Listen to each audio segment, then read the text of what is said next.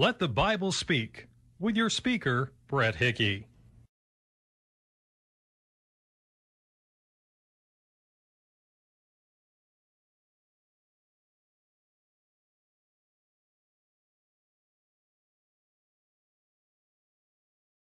McGarvey studied under Bible scholar and debater Alexander Campbell at Bethany College.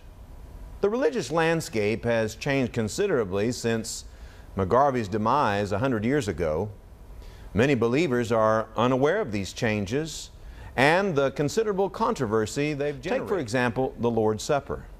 Professor McGarvey sharply criticized the introduction of individual cups in the communion. He could have directed, Jesus could have, each of the 12 to drink from his own cup, McGarvey said, had he judged that to be the better way. But he did not. And we shall be far more likely to please him by doing what he did than by doing what he avoided. If it is wrong, McGarvey went on to say, to change in the slightest degree the ordinance of baptism, it is still worse, if possible, to change the ordinance of the Lord's Supper.